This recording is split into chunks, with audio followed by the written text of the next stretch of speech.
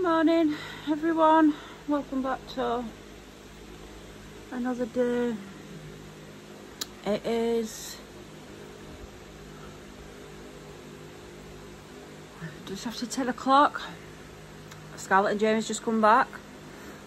Scarlett got a message at 9:20 as they got all the way to university and said that all the lessons this week's cancelled. So she's not interested week. Anyway, that's that. I have to make a coffee. I haven't had a coffee yet. So we need a coffee. But which coffee shall I have? Do I have the white mocha? Or do I have toffee nut latte? I think we're going to try toffee nut latte. Right, so that is the stew meat on. We've got a bag of stew meat and a bag of steak that's gone in the same pan. There'll be enough for tomorrow. I'm going to make some dumplings, so whatever's left will be put in Tupperware bowls and then it can be reheated tomorrow. Potatoes is cut, they're on top of cooker. I've made myself a sandwich. I had a spam and red sauce sandwich, just letting it settle, and I am contemplating whether or not I am changing, but I don't think I am because I don't think it's big enough. But I thought if I could put all Jamie's stuff, all that and all that into under stairs, I could use that and that as drawer space instead of having it all hung up like joggers, etc, etc. So I don't know what to do.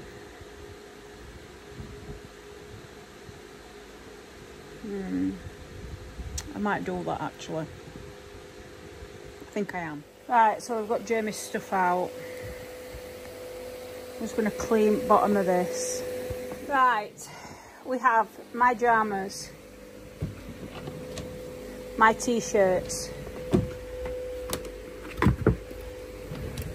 my leggings, my jeans, and my, what you call it? You need to send dog up then. Right, I am just watching Emmerdale. I have sorted the wardrobes out. So Jamie's clothes is gone to the top of stairs. Mine's come back into my wardrobe. The only thing that's hung up is shirts, posh dress, wedding stuff, coats, my hospital top, and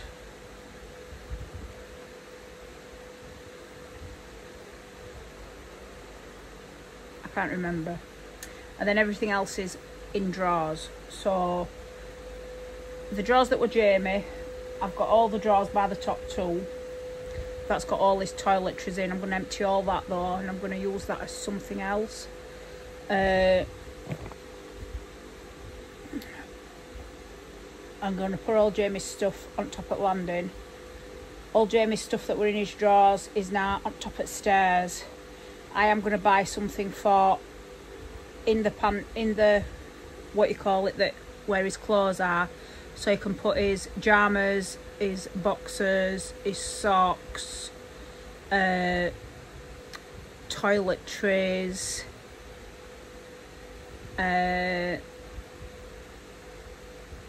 just so that I can move all stuff on top of what you call it, and I can put a microwave in bedroom and my toaster and, you know, everything else that I have to put in my room just to make it self-sufficient. You know what I mean?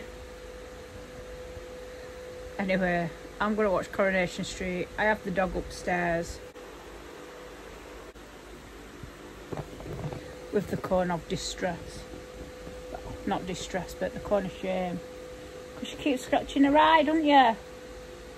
Even though we have tried some new food on her. And it's working.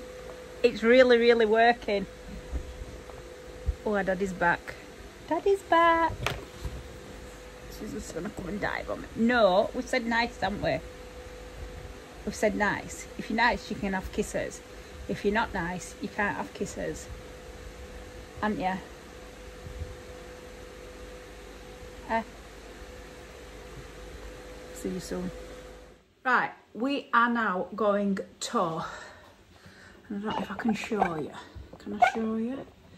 Obviously I can. Bear with. So, we're going to tilt you down to the beef. Can you see the beef? Right, we're going to... Oh, look at that. We're going to stir it and then we're going to thicken it up. So, we're going to stir it, thicken it up, and I'll come back. Right, seeing as though we are in the midst of the beef steak stew, we're going to use the last bit of granules and then we're going to put in some Bisto Best. Stir it, and then in this bowl we're going to make some dumplings. Right, we're going to let that thicken up just a little bit, and now we're going to make the dumplings. So we'll get the scales. Right, so for dumplings you need self-raising flour. Wow, it's a good job that you don't need the back of it.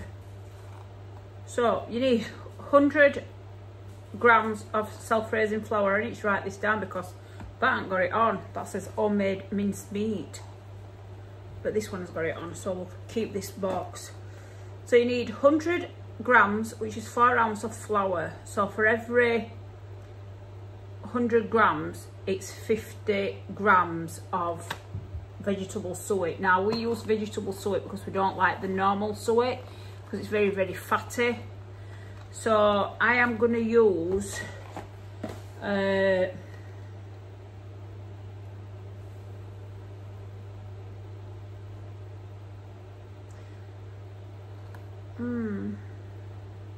I'm going to use 200 grams of flour, and I'm going to double the mixture. So we're going to do 200 grams of flour,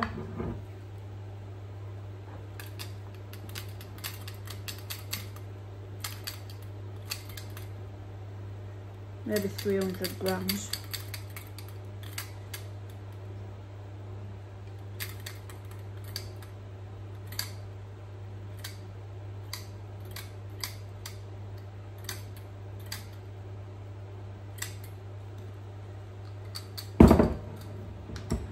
So we've got 300 grams of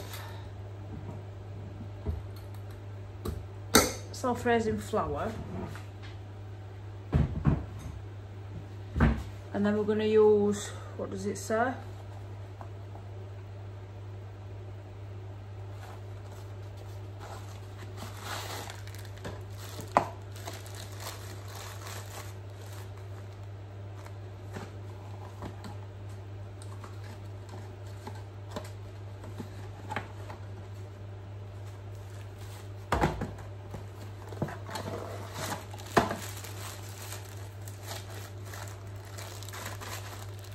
So we're going to tare it off.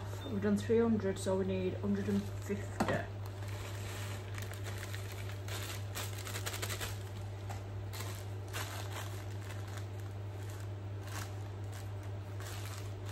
I don't know whether this is alright. It smells weird. I'm going to use this one.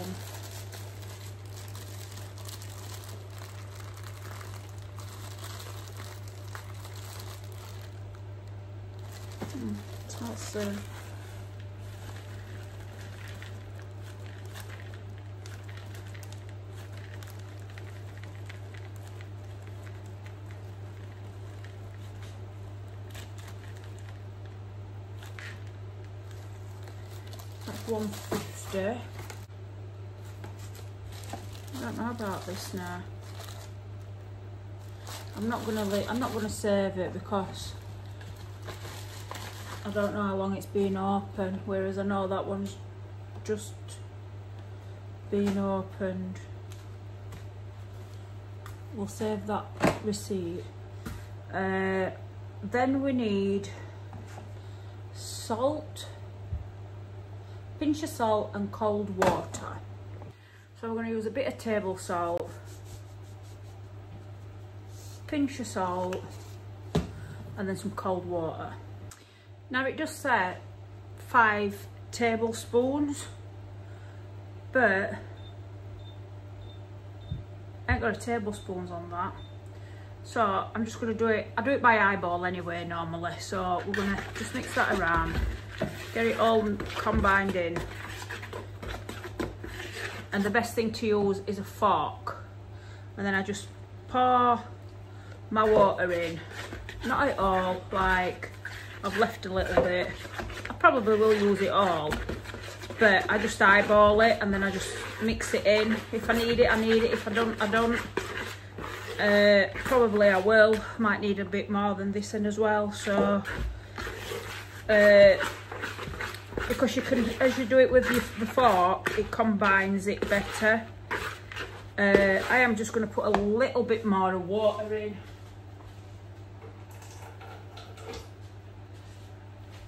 Just to combine the bottom, because I can always add a little bit more flour.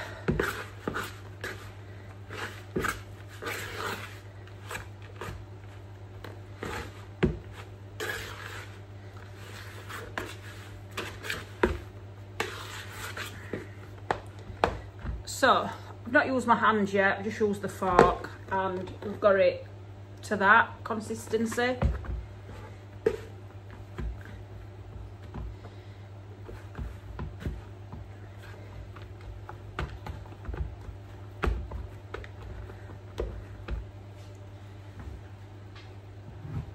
We will need a little bit of extra flour.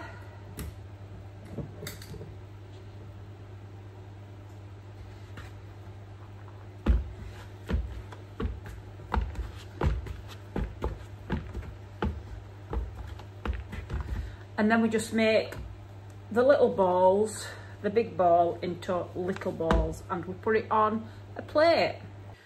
Right, so we've got a mixture like that.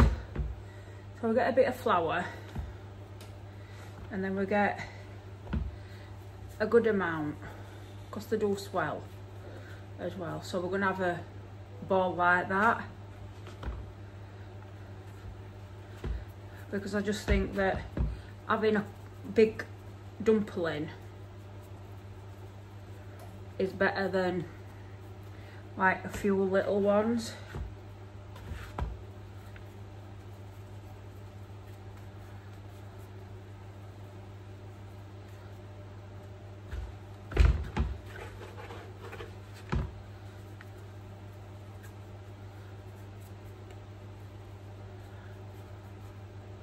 And just remember they do swell. So, like I have like, really, I could get like triple the amount. In fact, I might do actually. I might make them smaller. In fact, we're going to. So we are gonna do smaller ones, because they do swell.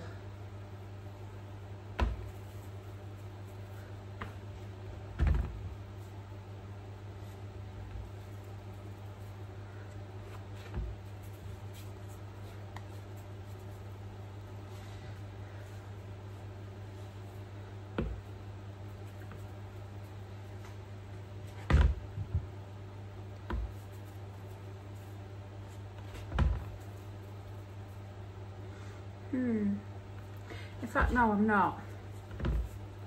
I'm going to just make big ones because I think that's better than the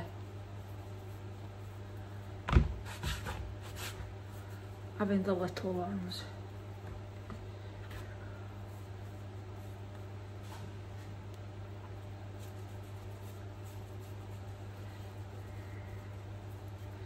So we've got 2, 4, 6, 8. So it says each 100 gram and 50 grams of thing does 8 balls. So ours should be massive. I should really, really, really swell. So that's 2 for Jamie, 1 for me, 2 for Scarlett, 2 for Isabel, 3 for Jamie, potentially. Yeah, that's what we're gonna do. So we're just gonna do big ones. Personally, I would just put a pie crust over the top of it, but Jamie wants to do it this way. Right, the oven's on, the taters is boiling. We're gonna put these in. Let me just show you so we can see. So we're gonna put them in the gravy. Don't come in. Don't come in. Right, it's now in oven. We're just waiting for potatoes to boil. I've turned the slow cooker off and we're just gonna clean up. Right, it's time to do the mash. I use this, it is called a masher and it is a machine that mashes the taters. In that we put a big dollop of butter and we're going to get some cream. Right, I like to use double cream in the, oh shit.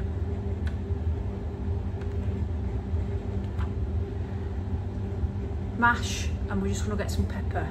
So that's pepper and salt put in, and now we're going to mash. Right, so that is the mash all done. We're going to put the stuff that's in oven back in slow cooker pot, just so that we can serve it out onto plates, well, bowls basically, because we're just having mash and stew. Right, so this is the meatballs. No, they're not meatballs, are they? The dumplings. So dumplings in the stew with mash in bowls. Right, this is tea, mash, mint, no, mash, beef, stew, carrots and dumpling. Thank you so much for watching today's vlog. It's been an eventful day-ish. Changed around and everything. I am going to finish today's vlog. Thank you for watching and I'll see you in another.